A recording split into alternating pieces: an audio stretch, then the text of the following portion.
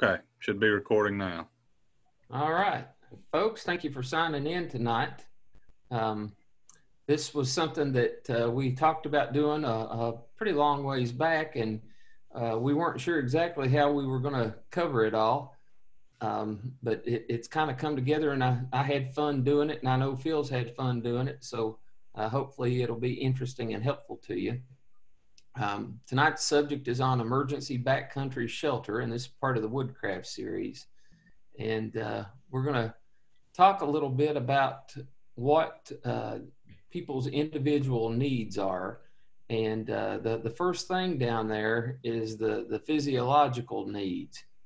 These are things that everybody has, and they have to be met before they can move on to other things. And so food, water, warmth, and rest. And part of that whole warmth and rest thing is shelter. And if you think about if you're out in bad weather, clothing is probably the most important thing that you would have, but followed right behind the clothing would be shelter out of the elements. And, if you're in the middle of the summer, that's not as important, but through the three seasons of fall, winter, and spring, it can make the difference between life and death. So shelter is very important.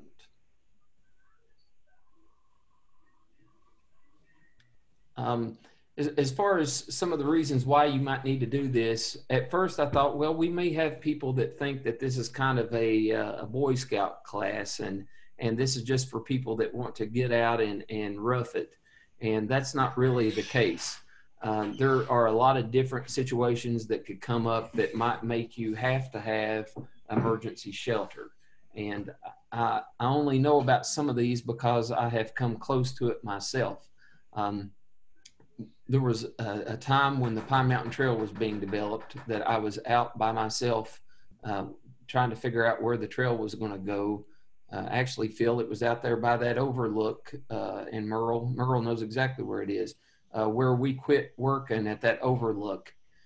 That's kind of a false ridge. And I kept going off that false ridge and getting confused. And I didn't have water, I didn't have food, I didn't have a lighter, a compass, a map, I didn't have a jacket, and this was in February. It just happened to be a nice day, and I went out and I thought I'd be okay. And it started getting really late, and I had circled around back on my flag line twice. And my wife called and she said, "Where are you?" And I said, "Well, that's a real good question." And she said, "What kind of answer is that?" And I said, "Well, I don't know where I am." And she said, "Well, how can you not know where you are?" And I said, "Well, I'm lost."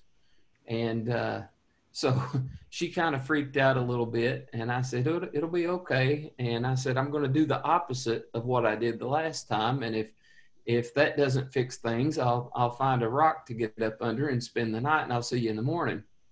And she was not impressed with my plans. But it can be that you got lost. It could be that you broke a leg or you turned an ankle, and you might be 4 or 5 miles from the trailhead. And so for all those reasons, you might have a health condition that comes up. Maybe your blood sugar drops or any number of things that might cause you to need to spend the night in the woods. And so if you do that, you need to know how to make shelter for yourself. And so the emergency shelter thing becomes really important. I know a lot of you are master naturalists for Phil, and you enjoy being outdoors, or you wouldn't be involved in that. And so anybody that enjoys being outdoors needs to know how to make an emergency shelter.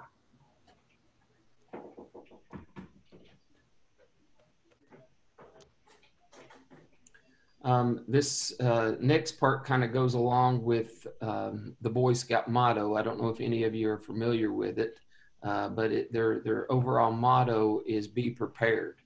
And so we hope that if you're going in the backcountry or going for a hike, that you have thought to take a day pack or a rucksack, and that you have some basic emergency supplies. And that means you have a pocket knife that's good and sharp. It's even better if it's got a saw along with it. But it means that you need to have a poncho, um, maybe some sort of something that will keep you dry and could double as a source of shelter, and water and a snack or something like that. But if you're prepared, then what we're going to talk about tonight becomes a lot simpler. If you didn't take precautions and you're having to totally rough it, you can still do it. It just is going to require a little more thought. So be prepared. It's always good if you take things that serve kind of dual purpose or triple purpose. So give some thought to what you're carrying with you and make sure that it's not a specialized piece of equipment, but that it can serve a lot of different purposes. And a poncho is a great example of something that could help you in a rain, but it could also help you in the event that you need to use it as an emergency shelter.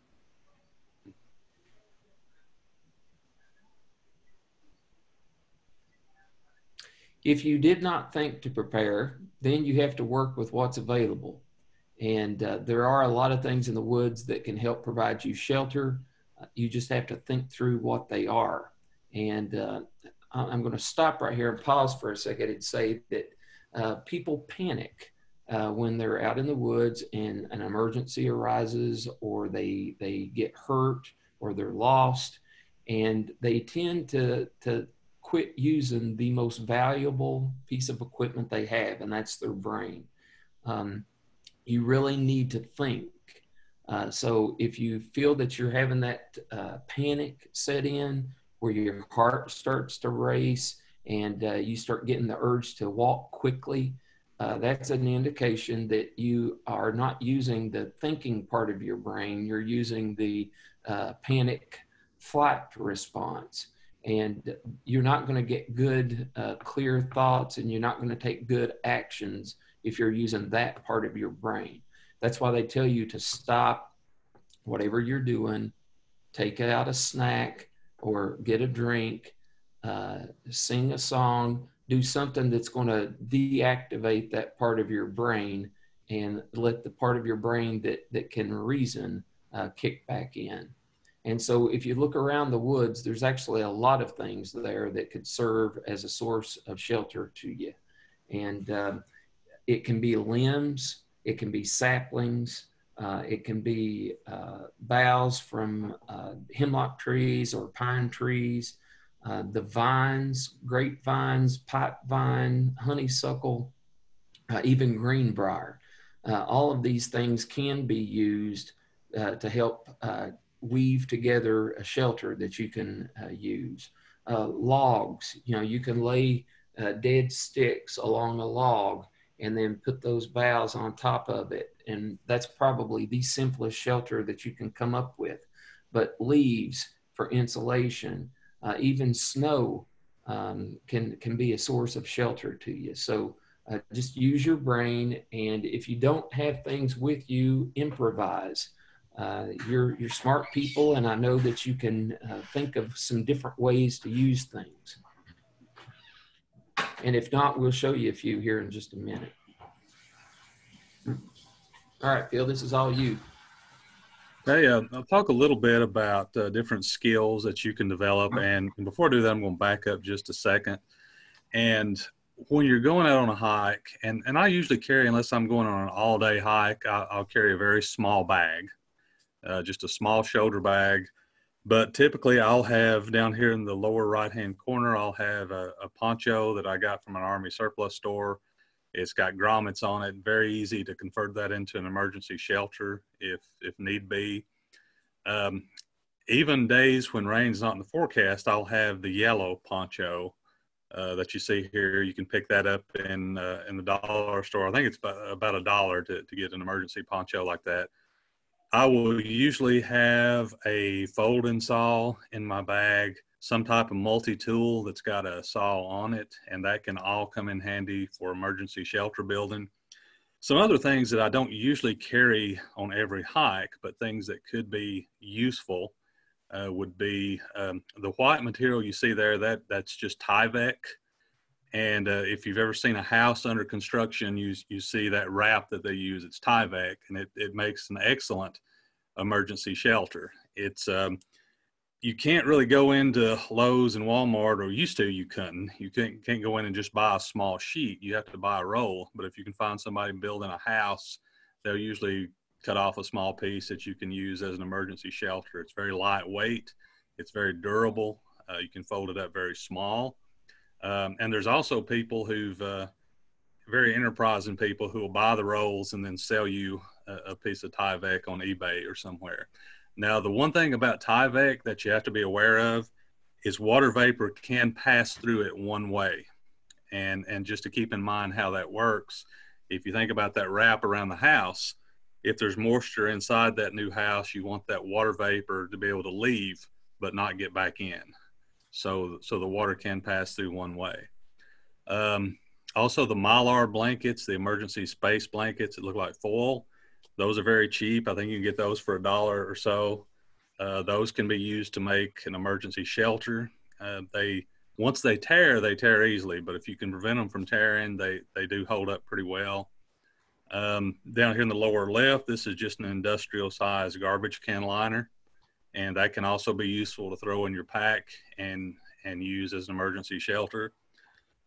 But as we're going in to talk about skills and things that you can bring to the table when you go on a hike, it doesn't really do you much good unless you've practiced with these things. So go out in your yard.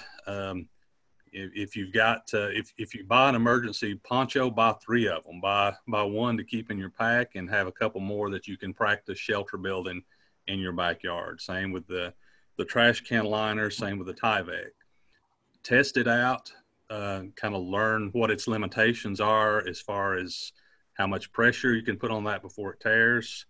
And, those kind of skills are things that you can certainly bring to the table and minimize your chances of being caught without any shelter whatsoever. One skill that I would highly recommend everybody learn is a knot called the taut line hitch. Very, very easy to learn that. And the thing about the taut line hitch is when you tighten up a tarp or you tighten up a shelter with this particular knot, the wind moving that shelter is not going to cause that knot to move. You can tighten it up where you want it and it's going to stay. But you can squeeze the knot, you can make it tighter, you can make it looser. So it's a pretty good one to know. I've got a video here. And I had a 10-year-old little girl who told me later she had an ant crawling on her when she was trying to film this, so it may not be crystal clear, but you can find lots of instructions online to learn the taut line hitch. We'll see if this video plays.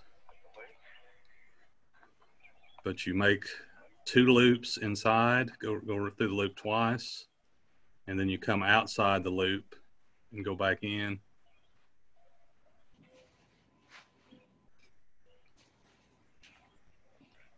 And that's what it looks like when you're finished. But again, you can slide it up, you can slide it down if you need to tighten it, if the wind picks up and you need to tension your tarp a bit. But I would encourage you to look online and find instructions and learn that particular knot, because it's going to be a good one. Even in your day-to-day, if you're tying a tarp over something in a pickup truck, that's another one that can come in, another time that knot can come in handy.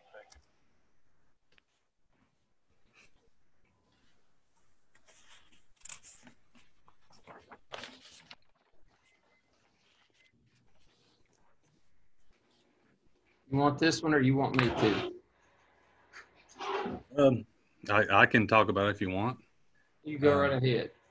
Yeah, one of the things that I think is very important if you're in a survival situation, if you've gotten lost on a hunting trip, if you've been fishing and you've taken a dunk into the water, it is really important to keep a positive attitude. You're going to have much better chance of dealing with a lot of these challenges.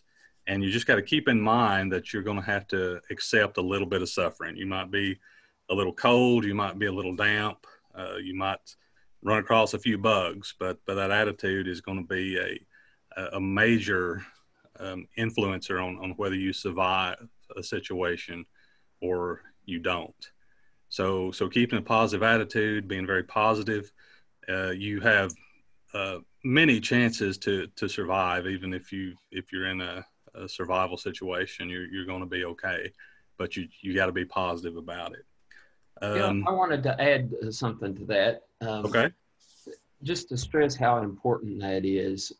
I've got some people, and our present company is totally excluded from this analogy that I'm going to relate. But I've had some folks that I've gone on hikes with before, and they were really stressful hikes. There were things that came up that really, really bad weather, really cold weather, and a person's ability to laugh about it, to make a joke about it, or to say, I can't wait to tell what we've endured.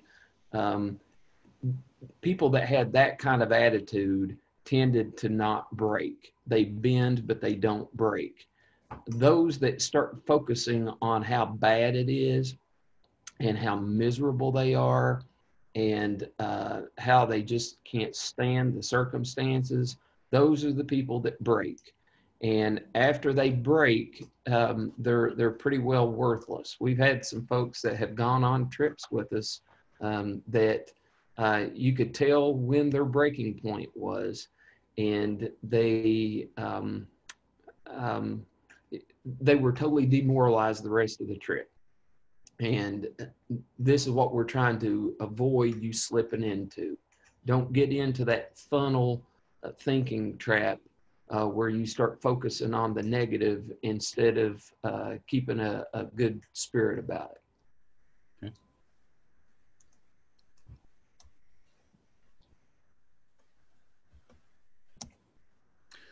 One of the major things, one of the major motivations to keep in mind when it comes to your ability to construct a shelter and when it might be necessary to build a shelter is this whole concept of hypothermia. And hypothermia, what it is when your body heat leaves quicker than your body can produce it. And so your core temperature is going to drop to a dangerously low level. It doesn't have to be freezing. I've heard of people when the temperature's in the 50s being experiencing hypothermia. So it doesn't have to be winter weather. You could go out on some of the weather we've had lately where it's been in 50-degree weather. And if you get wet, then you do have a chance of hypothermia. I used to have a scoutmaster. He would say, it's okay to be a little bit cold. It's okay to be a little bit wet. But if you're cold and wet, then you've got a problem. And that's not 100% accurate because you could be bone dry and still get hypothermia. But he made a very good point. If you can keep dry, then even when it's cold weather, you're gonna stand a much better chance of surviving. But with hypothermia, I think about 50% of the people in this country who die every year are 75 years of age or older. So they're not as likely to be able to regulate their body temperature. They're not, if it gets too cold, then they're not going to be able to bring that temperature back. So the elderly are most at risk of hypothermia, but anybody can suffer from that. Some of the symptoms of hypothermia would be pale and waxy skin. Breathing will slow down. The person with hypothermia will have a slowed and irregular heartbeat. And then the symptoms, they may also include slurred speech. I remember when I took my hunter safety course, we watched a video, and this was supposedly a true story about a hunter who had gotten caught in the rain, and then he fell in the river, and he ended up dying of hypothermia. But one of the ways that his buddies knew that he was experiencing that is he did have slurred speech. Often they'll be trembling on one side of the body, maybe just one arm or one leg will be shaking pretty violently. That could indicate that hypothermia is at play. The person may also experience dizziness or drowsiness, very low blood pressure. They may lose consciousness, and they may have a fleeting memory. They can't remember where they are or what time they were supposed to be back, a lot of those memories will go away, and that could signal that the person is dealing with hypothermia. So if you suspect hypothermia, you want to get that person into a shelter, even if you have to put up an emergency shelter that we're talking about. Get them out of the weather, get them in some kind of dry situation. Remove wet clothing. Again, like my scoutmaster said, you don't want to be cold and wet. You want to get them into some dry clothing if at all possible. You want to warm their core. Don't worry about their fingertips and their arms and their legs. You want to warm where their organs are. So get them wrapped in a blanket. Use skin-to-skin contact if you can. You might want to hug them pretty close to try to get that core temperature warmed up, if at all possible. If there's any kind of warm beverage, certainly not any kind of alcoholic beverage, but if you have anything like hot tea or coffee. I remember the hunter safety course video. There was another story about a hunter suffering from hypothermia, and when they found him, he had a thermos of hot coffee in his pack that he'd never even bothered to open. But that warm beverage can help warm up that core temperature. Wrap the person in a blanket if you have one, a fleece jacket, and as soon as you can, try to get medical attention. Just alert somebody, EMTs or someone that this person does need medical attention and they're possibly suffering from hypothermia. Talk a bit about siting the shelter, trying to figure out where you're going to locate this emergency shelter.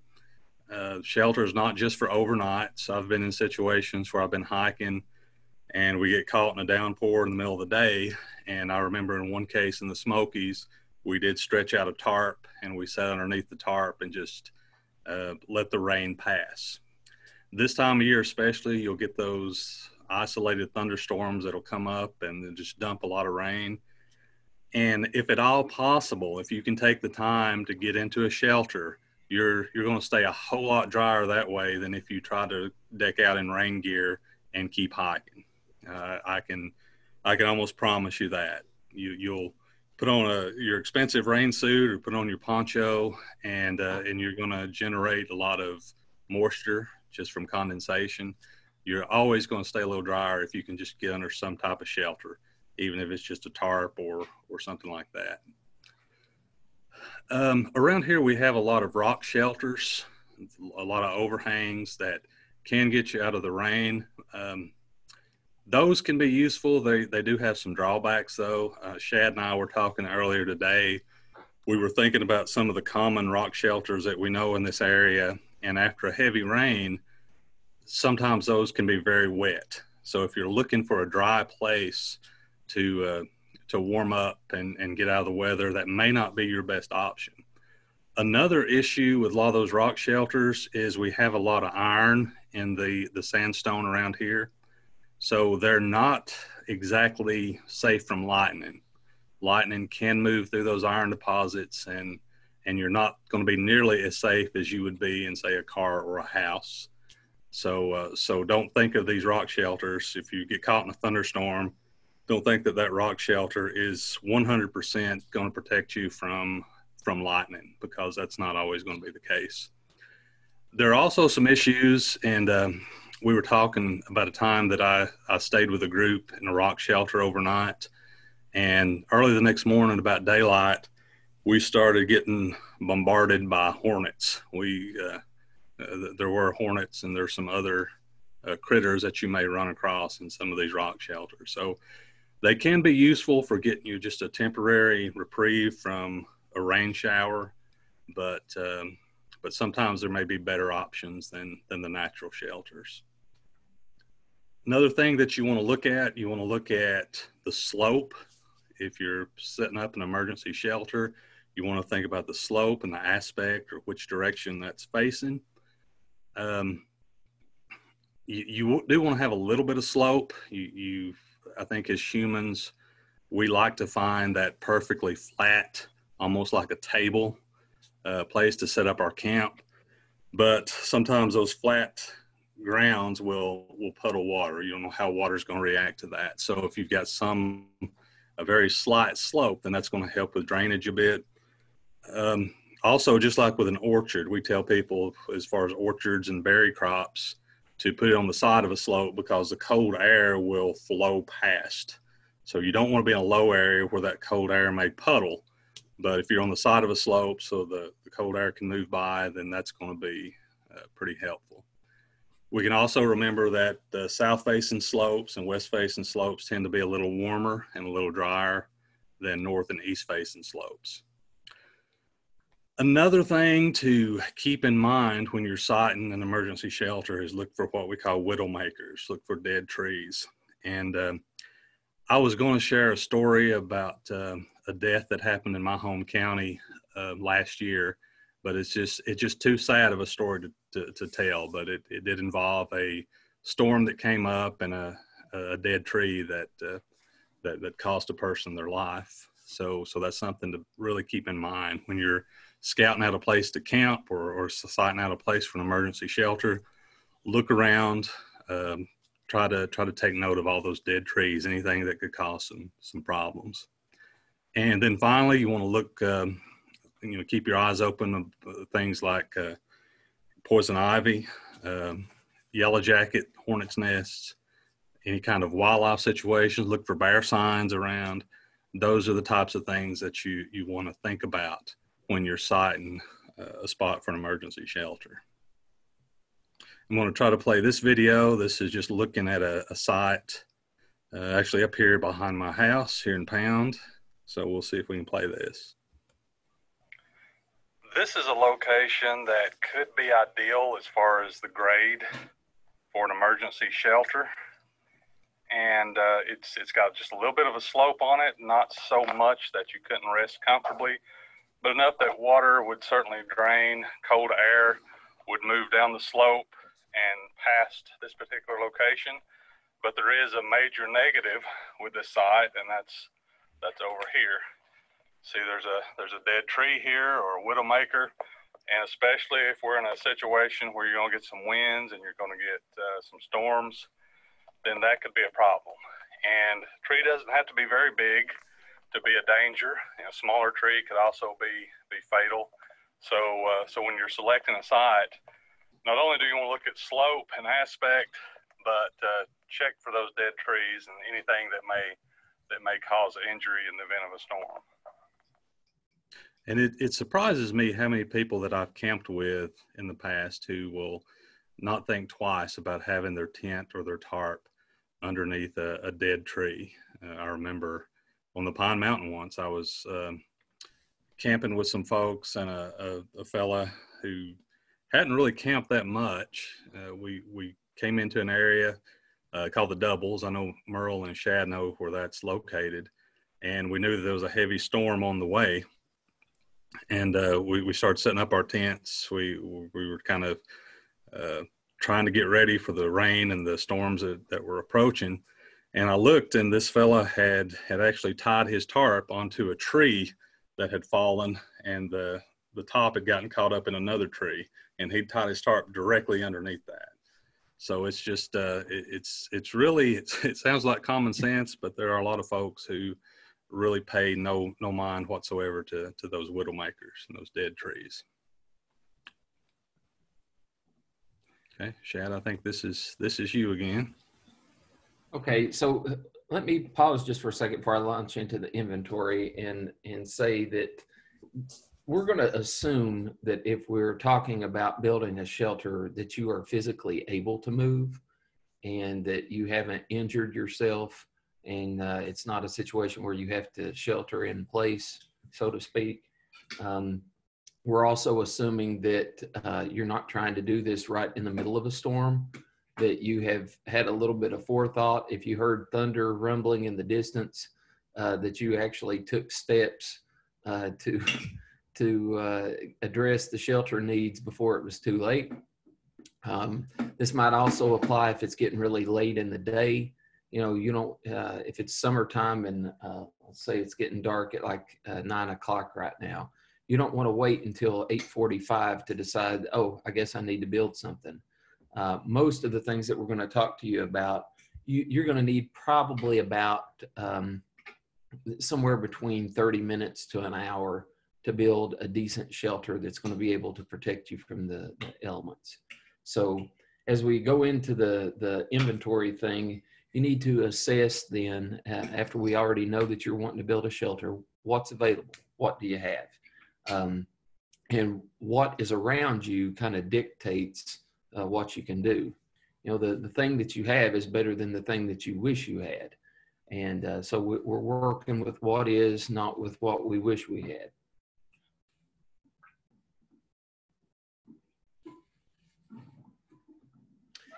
This first set of slides is going to assume that you have a tarp. And, you know, when we first started talking about this, I was a little reluctant because if it's truly an emergency, you may or may not have a tarp. But I'm going to assume that you followed Phil's trusty advice and that you have now included a piece of Tyvek to your day pack. And they don't have to have grommets, by the way. You can improvise a grommet as long as you have some rocks and some string. You can put a small rock in the corners and tie a string around it, and it will function the same as a grommet. So if you've got fabric that you can't put those in, but you can get grommet kits. I think most folks know that. And you can add grommets. I haven't tried it, but Phil, do you know if you can add grommets to that Tyvek? I'm assuming it's tough enough that it could handle that. Yes. Yes. Okay. Yeah. So they're usually very cheap. I know my family just bought a grommet set on Amazon, and it's pretty cheap, but you can add to them. You know, if you've got an old tarp that the grommet has pulled out, you can always reinforce it with some duct tape and put a new grommet in. But this first one is going to be a wedge tarp. And you can see that it slopes to one side, and that's usually going to be in the direction of the wind or where you anticipate the wind is going to come from, so that it's not blowing the rain in on you. It looks like all they've done here is they've staked down the two bottom corners, and then the top two they've got secured with string, and then that central grommet they've tied to just a bush. So this is a very simple way to get in out of the weather, and it's going to keep you dry, and it's going to add a little warmth, and you can do this very easily in 15 to 20 minutes. It shouldn't be a problem.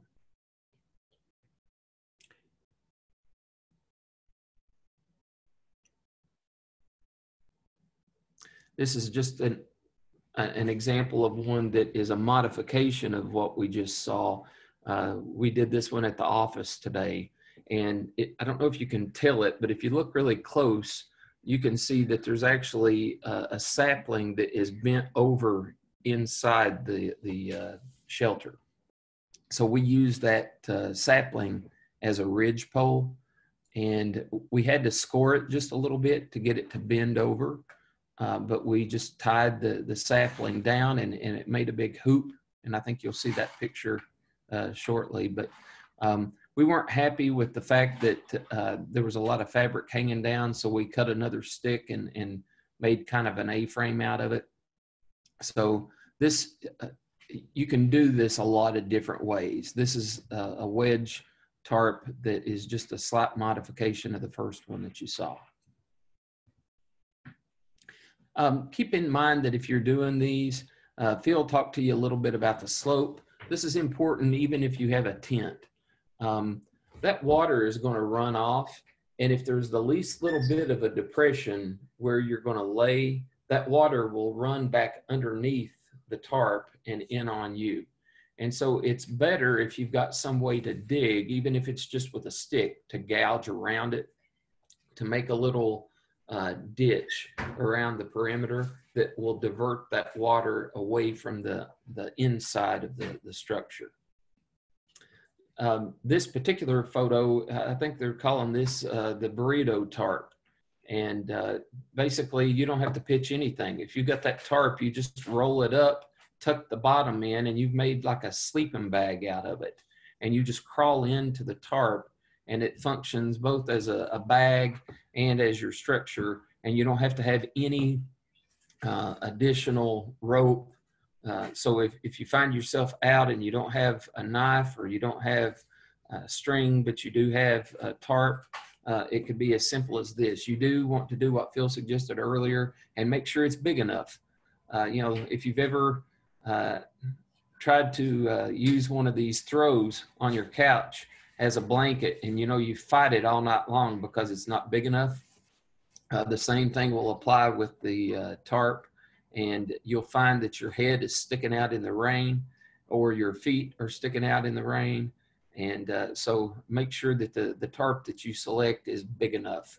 I would recommend that you find something in the 10 to 12, 10 by 12 range, as opposed to the 6 by 8. I think 6 by 8 is a little small. Shad, if you don't mind, I'll kind of say something about this. This is sort of like a bivy bag, and I showed you the picture earlier of the large trash can liner, and I've heard of people using those as a modified bivy bag, and that can work. Definitely keep you out of the elements in a dire emergency. But what's going to happen with this kind of thing and with other things, you're going to get a lot of condensation. It's if you're in an arid place, then you'd probably be okay. But around here, you're going to get pretty soaked. And so what I've heard people doing when they've had to use something like this is just making it a point every couple hours or so to take a rag or take a bandana and try to wipe some of that condensation off the inside, or you're going to get pretty wet. Really good point, Phil. And I'll play off of that and say that when we were doing the New York section of the AT, we happened to be there during the rainiest day in New York State history. And we were at a place called the Bear Mountain Inn. And the shelter that we were at was built into the side of a boulder. And it's the only one on the AT that is like that. And it seemed like a good idea, I guess, to somebody, but that boulder actually funneled the water towards the inside of the shelter, and they had used concrete or mortar to try to seal some logs up there, but they had rotted out. So the head of the shelter was basically, if you've been to one of these fancy hotels and they've got one of those waterfall deals in the lobby, that's what this shelter had. It came complete with its own waterfall. And the foot side of it was where the rain was blowing in, and my sleeping bag was getting wet. And I tried to use a garbage bag, like you mentioned, Phil, and that condensation totally soaked the foot of my sleeping bag. And it was a down sleeping bag. And if you've never tried to dry out a down sleeping bag, it's not an easy thing to dry. And so his point was a very important one. So this next one is an A-frame tarp. It's a very simple structure that's, it allows for ventilation. It's important if you do this that you keep it low to the ground. You can see that there's potential for it to either drip down onto you or for the rain to blow in, or just there can be a lot of things that go wrong with this. So I would pitch it low. And I want to draw your attention to one thing here that the guy did that I've got multiple books on emergency shelters, and they all have a photograph that is very similar to this one. And I see a critical problem with it. And that is that the string that they've got this pitched over top of is sloping down towards the tarp. And what's going to happen is, in the event of a big rain, that water is going to hit that string and it's going to run right towards the place where you're trying to sleep. So if you're going to do this, I'm going to recommend that you make a slight modification, and you'll see it in one of the later photos. But this is a very simple one. Phil mentioned a poncho earlier. The poncho that you see in this modified version of that A-frame is a Army surplus poncho. If any of you remember the old Army goods store that used to be in Jenkins, that's where this poncho was purchased years ago. But it's kind of a rubberized fabric. There's grommets in the corners, which allow you to stake it out. But I used the string just like they did in the photo, but I added a stick that props it up in the middle. It's still the stick, the base of the stick is on one outside edge of the tarp or the poncho, so it's not in your way, but it's elevating the middle so that the water doesn't come on into the middle of your shelter.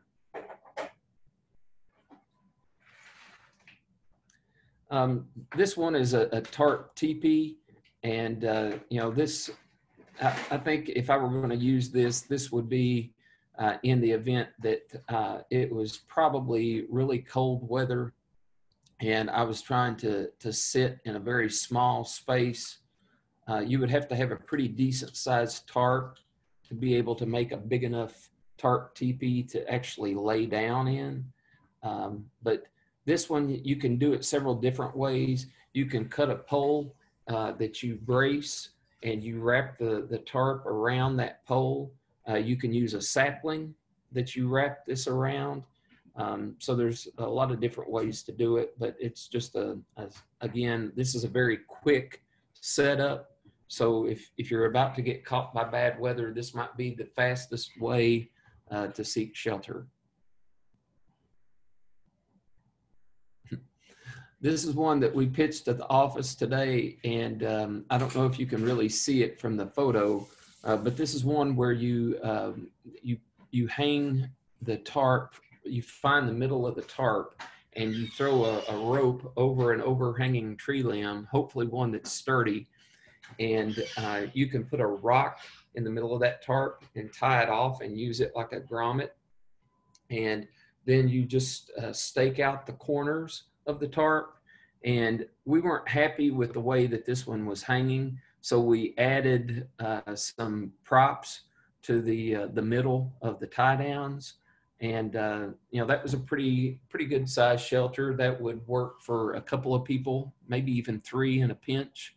And this one is a little high off the ground. This is another one that if I were you, I would lower it down. And you can see something else in that photo. One of the poles that we used was a poplar sapling, and the bark is slipping right now. And so depending on the time of the year that you're out, if you've got a knife and you need rope or something to tie with, but you don't have anything, you can strip the bark off a lot of these trees and weave it or tie it into lengths of rope that you can use as your tie downs or any number of things. So that's kind of improvised rope. And I'll show you a picture of that in just a second. This picture probably should have been at the very beginning of the presentation, because this is the simplest shelter that you can find. And that is to find a dense evergreen tree and get under it. It will stay dry under a hemlock tree for a very long time if it was dry prior to the onset of the rain. Now, if it's been raining for a number of days, you know, it might not be the case, but it tends to, the needles of the hemlocks tend to build up. And because they build up, it tends to not be as wet as it could be in other places. It also tends to be a little soft generally under a hemlock tree.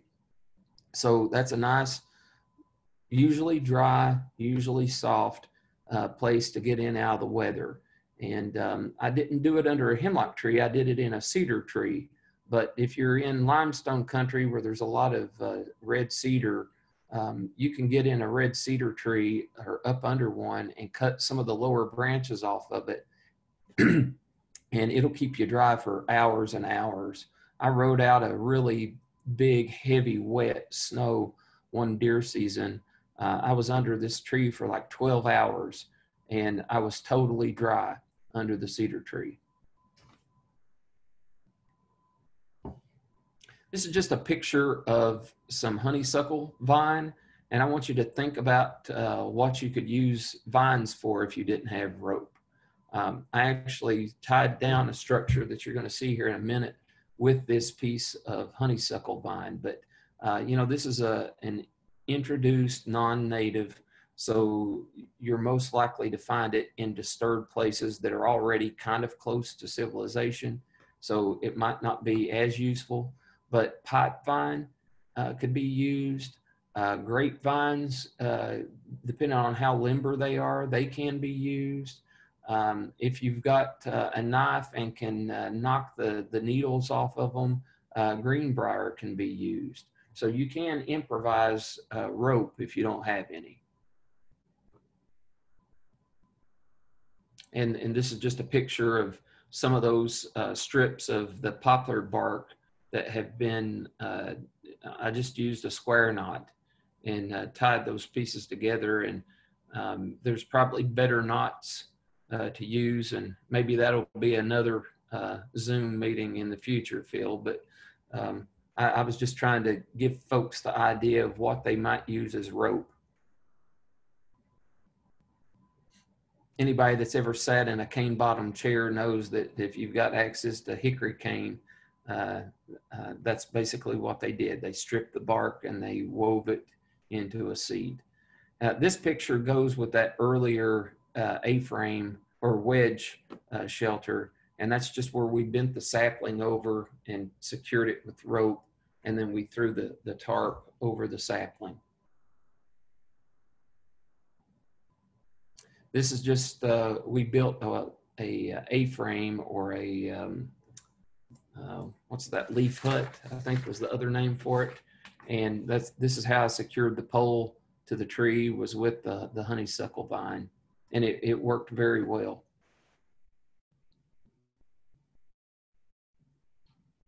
And this is just a picture of us assembling a totally natural shelter. So if you find yourself out and you have no knife, you have no rope, you have no tarp, and nothing really to work with, you can still build something. You can find a tree that has fallen. Sometimes it'll be a standing sapling that died, but it's still got some strength to it.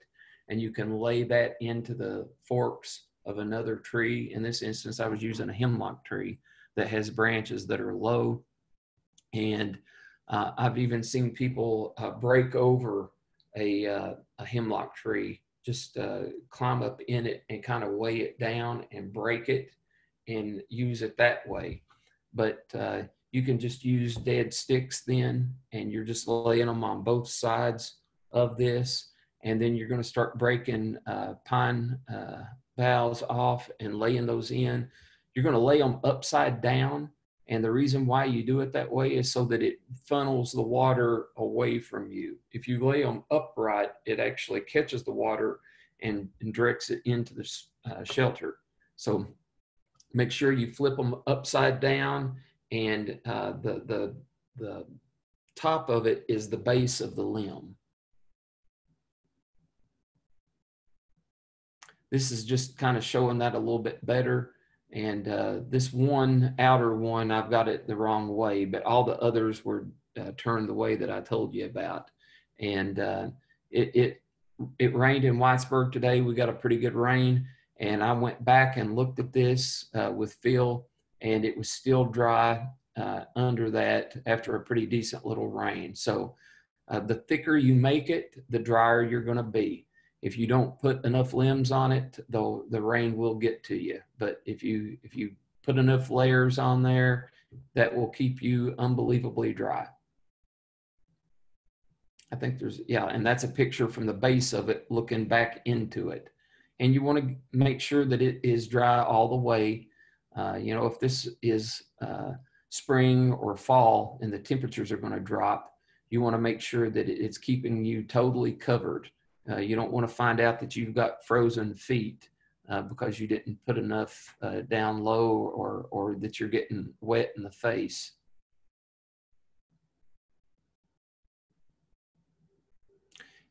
This is the leaf hut. That's basically the same thing as what we just looked at, but instead of using the hemlock boughs, they're using leaves.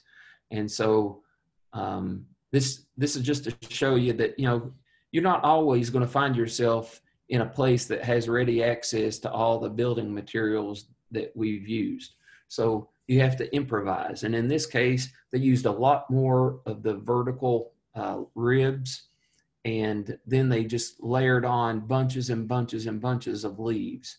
And, you know, if you add enough leaf litter to that, it would have to rain for a really long time for you to get wet in there.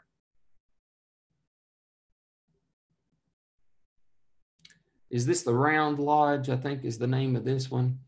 And it kind of reminds you of a teepee. If I were going to build this, it would be because I was going to be there for a while, and you would probably need to have access to a saw. And this would be a structure that would be really well suited for prolonged stay for multiple people, and one that you could build a fire on the inside of, because it's going to funnel the smoke just like a teepee. If you've watched enough Westerns, this is going to allow you to have a heat source inside the structure.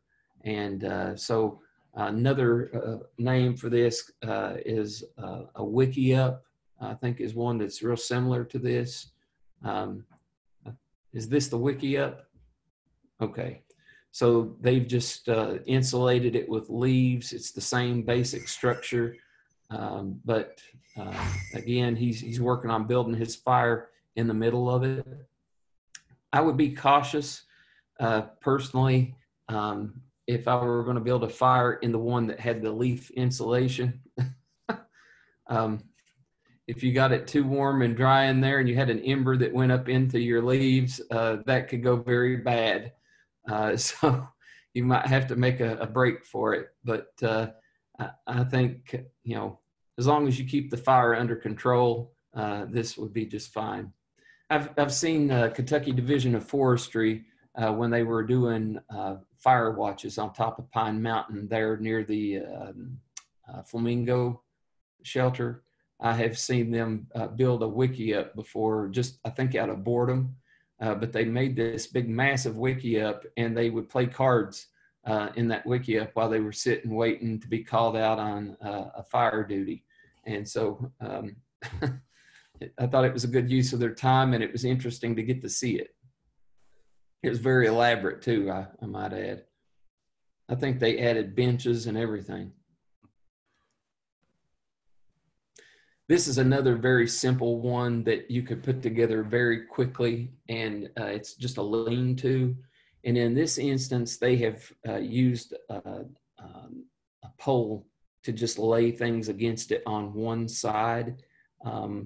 Probably another way of doing this that would be a very simple shelter would be if you found a big log that was laying on the ground and just laid those sticks. You know, we're going to assume that this log is, the diameter of it is as wide as you would want the height of your shelter to be. So it would need to be a pretty good size log or even a rock, but you could lay those sticks as a lean-to and then add the cedar or the hemlock or the pine to try to waterproof it.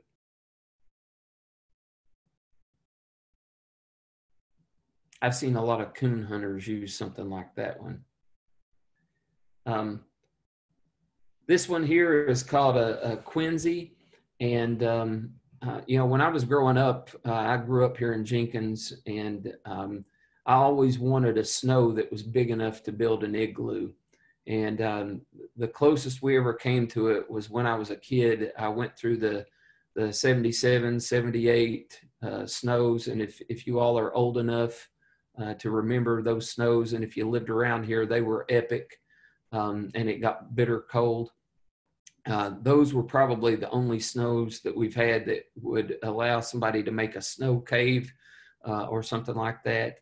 Igloos are made out of ice, and so that's not something that we really would have access to around here. They would actually cut blocks of ice and build those. But a quinzee is they basically you you've got several ways you can do it. You can either just make a big pile of snow and then dig it out, or you can accelerate the process by, if you've got a backpack or something like that, that you lay on the ground. And I'm going to assume that you've got something waterproof to put over it, like your jacket. And then you're going to bury that with snow. And so, as far as what you use to gather that snow, it's going to be your hands. I'm assuming you've got gloves on, and this may take a little time to do. When I did it, I had a snow shovel, so it was a pretty fast process. But if not, I think you could improvise something with a wide piece of wood, maybe a piece of bark as a shovel. But you basically pile the snow up and then dig in, get your backpack and drag it out. And so the reason for doing that is you've already created this void that's in there.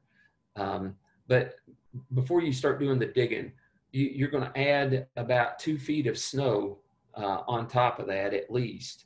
And then you're going to lay sticks all along the outside of it. And those are going to kind of serve as your depth gauge. And then you're going to add more snow on top of those sticks. So when you crawl in, after you've pulled your backpack out, you're going to crawl in there and you're going to dig up until you start hitting those sticks. And those sticks are your depth gauges, so that you know that you've left enough snow beyond the sticks to support the weight of the quidsi. And so my daughter and I did this in our front yard. I think it was in 2016. We got a really big snow, if you guys remember. And we made one of these, and it lasted for days. And it got down, I was telling Phil earlier today, the night that we built this, and over the next several nights, it got down in the single digits. I think one of the nights it got down to like 5 degrees. And we got up in this thing just to see what it would be like. And it was toasty warm just from our body heat inside the structure.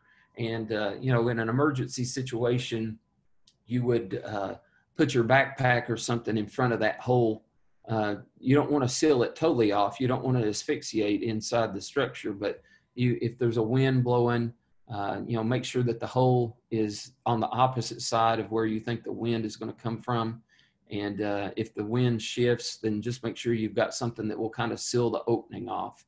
But this is a really effective structure to build if you find that all you've got to work with is snow. This one is an actual snow cave, and I was a little reluctant to put it in there, but I don't know where you guys might travel to. And, if you go up north or different places, this is just what you would do if you were building an actual snow cave. And so you dig in, you go down, and it's kind of like a drain trap on a sink. You go down and then come back up. And that is to keep the warmth up where the little sleeping platform is. And so this one is very elaborate, and it assumes that you have taken a snow shovel. And most folks that are snowboarding or skiing or backcountry snowshoeing take one of these little backpacker roll-up shovels with them. And so that's what you would use to build this. And really, in the right setting, this would be better than a tent. One last thing, I guess, is some references that we might want to refer you to. And the first one I think is a dandy, and I showed this one to Phil earlier today, but this is by Outdoor Life, and it's called Prepare for Anything. And the author's name is Tim McWelch, and the editors of Outdoor Life. But that, if you're a prepper type person, that is an excellent book. It's full color. I don't know if you all can see all of that, but it's got 338 really good points in it. And sad to say, some of the stuff that they wrote about is timely given the circumstances in the country right now. So pretty interesting if you find yourself in riots or anything.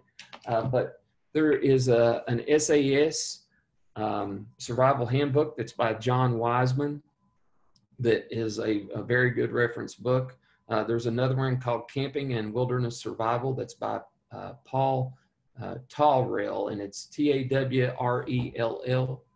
And then if you're a Boy Scout or you find yourself in an old bookstore and come across an old Boy Scout handbook, the one that has the pictures by Norman Rockwell on the cover, those are still excellent.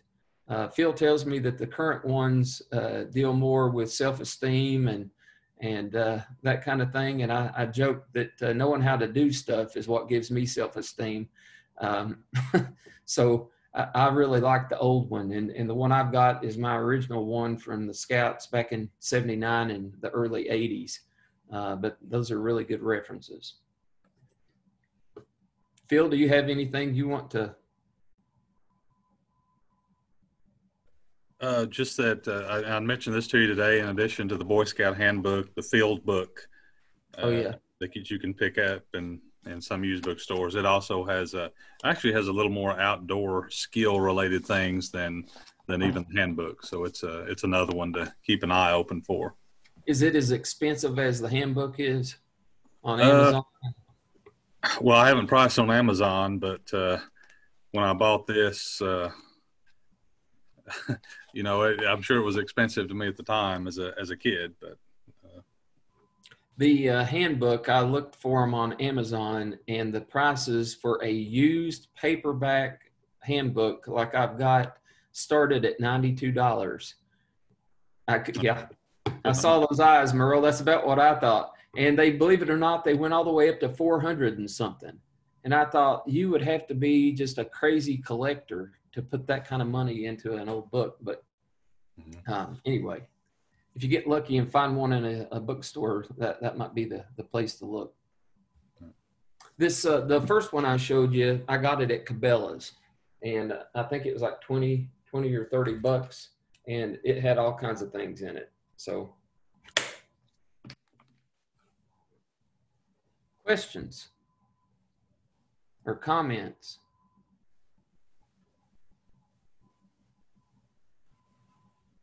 Phil, when are you going to schedule us an overnight survivalist camp? We need to do. We got to get just the perfect weather to do that. It has to be, you know, a high of 60, 65, and a low of 60, and no rain in the forecast. And that's we'll have to find a good day. Thank you, Jaquita. I was going to comment earlier that you were talking about it doesn't have to be really cold. I've had hypothermia 3 times in my life, and one of them was deer hunting out in the middle of a cornfield with a cold, wet rain. I got the slurred speech. I was confused, and the only thing that brought me back out of it was hot chocolate. And the second time that I got it, I was hiking with Ross, and we were, he wasn't able to go on one of the hikes that we did that was down near Hot Springs, North Carolina. And the first night out, it was, or the whole day, it was just a cold drizzle that was probably around 50, 52 degrees. And when we got to the shelter, my blood sugar was low. And so if you're somebody that tends to have your blood sugar drop, that will set you up for hypothermia as well. And but I got in there, and I was just sometimes hikers will call it bonging. It's basically where your sugar bottoms out, and you just kind of go into this daze. And I was sitting in the shelter. I wasn't talking. I was shivering, and my teeth were chattering. I couldn't quit, my teeth wouldn't quit chattering. And that wasn't from talking, Merle. That was actually from being cold. But I could not, I didn't have enough energy to even get up from where I was to get in a sleeping bag. That's how bad off I was. And so had he not been there, I don't know that I would have made it. And he asked me, did I want some hot chocolate? And I was able to just kind of shake my head, and he made hot chocolate, and that brought me back out of it. So if I was going to have another little thing in a day pack, especially if I thought I was going to be out during the cooler seasons, it would be some way to heat water and make hot chocolate.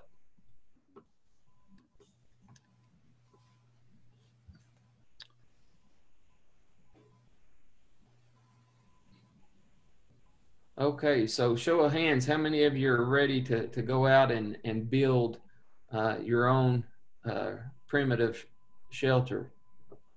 Do you think you could do it now? Merle could do it. Merle can do anything. Aaron said he could do it. Anybody else? It's kind of an informal survey here. I'm wondering if Kurt and Aaron have maybe some experience with backcountry shelters. Is that a fair assumption? No, not really. Okay. Okay. I learned so much in the video.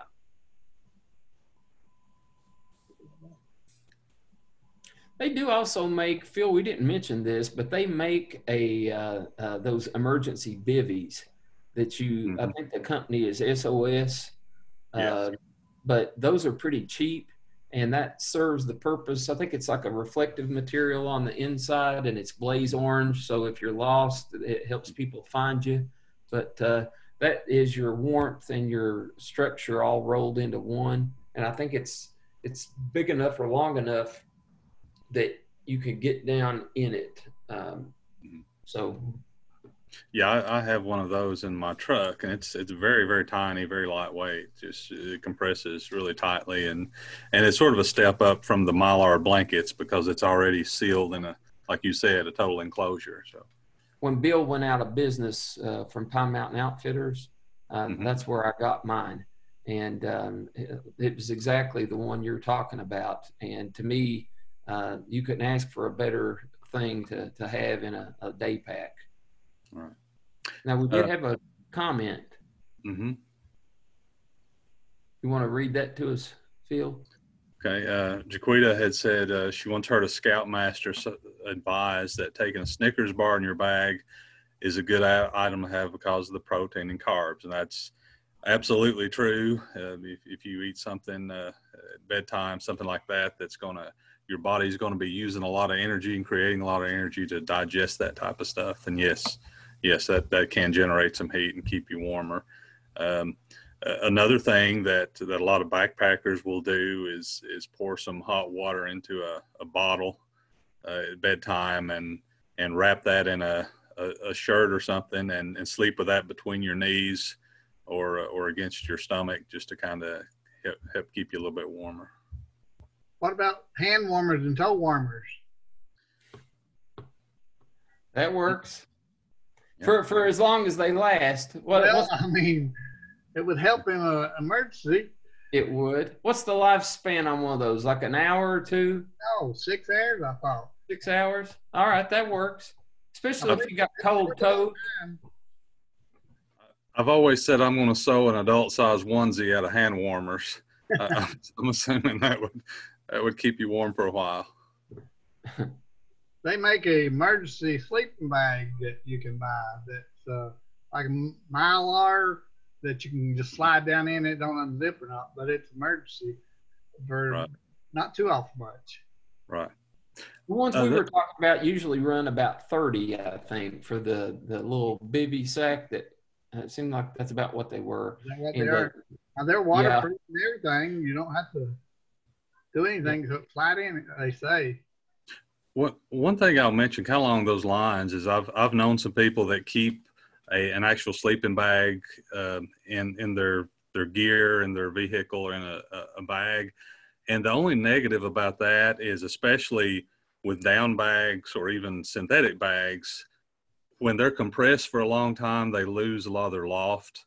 And so even after trips, one of the things that's recommended is you take those out and just let them fluff and let them stay open. So if you've got a bag compressed in a a sleeping bag compressed in a backpack for very long, once you need it, it may not have the insulation that you need it to have. I was going to say about those emergency bivvies too, and the emergency, like the Mylar stuff. This is for an emergency. This is going to keep you from freezing to death, but don't expect that it's going to be like staying at the Ritz and you're going to be a toasty 70 degrees in there. If it worked that way, we would all be wrapped up in emergency blankets at the house. And, you know, I'm sure it's going to raise the temperature maybe 15 or 20 degrees over whatever it is outside, maybe a little more than that, but it's not going to just make it balmy. Don't expect that.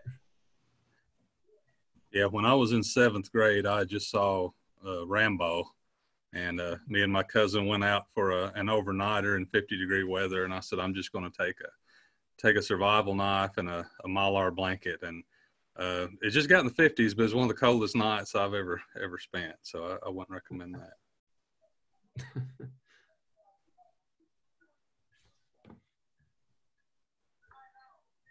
Okay, any more?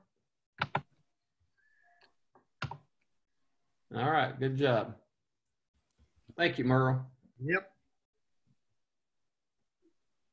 Well, thank you all for tuning in, and I'm going to hand it back over to Phil. All right, I hope you all will join us Thursday evening. Our presenter will be, remind me, Shad, who's our presenter Thursday evening? What was the subject again? Gardening. Gardening, right? Ain't it? Fall gardening, yes. It's me. So, that's bad. So hope you all can come back then, and thank you for joining us tonight. Everybody have a good evening. Hey, Phil, you ain't getting hypothermia, are you? I could be. Yeah. Dilution there and forgetting. That's entirely possible. That could be happening. Have to turn down the AC a little bit. There you go. Good seeing you all. You too.